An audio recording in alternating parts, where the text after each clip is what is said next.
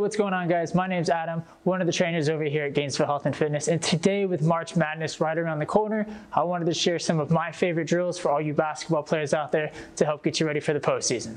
Alright guys, so one of the exercises that I really love to implement with all of my basketball players is starting to work on the ability to jump higher. And we've all heard of box jumps, but to be perfectly honest, a standing box jump on its own, you're not going to get a lot of transition in terms of being able to jump higher.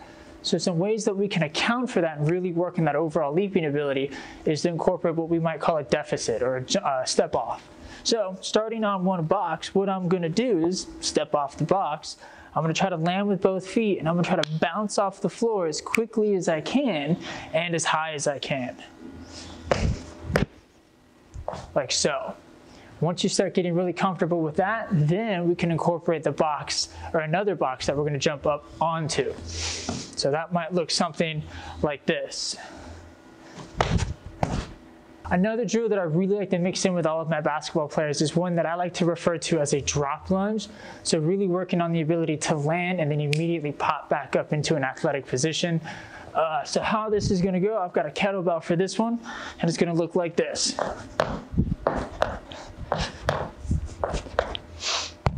So with this one, like I said, we're popping down into that lunge position, popping right back up as quickly as we can.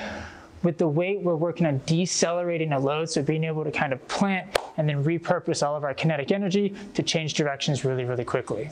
Alrighty guys, once again, my name's Adam over here at GHF. Definitely give these drills a try. They'll definitely help you out in that next late game situation.